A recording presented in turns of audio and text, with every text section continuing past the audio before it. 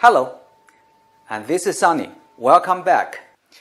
Today my topic is Virtual Private Network, or VPN. The word virtual means not physically existing, but appear to exist physically. For example, a virtual computer is not a physical computer. You cannot touch it, you cannot feel it, but it not only acts like a computer, but is also capable of performing tasks just like a real physical computer.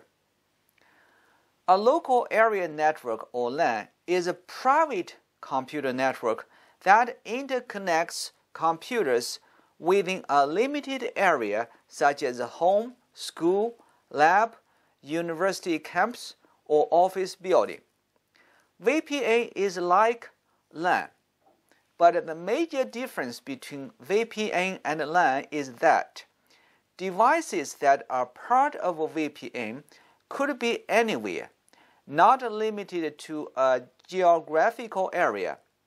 They are connected to each other, not over a private network, but over public networks or the internet. VPN use a technology called tunneling, a virtual point-to-point connection. In simple terms, tunneling creates a secure encrypted connection or channel between your computer and other devices within the same virtual private network.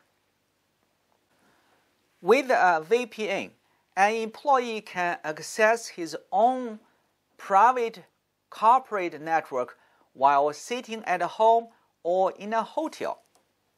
The employee uses his remotely connected private network just as if he were sitting in his own office.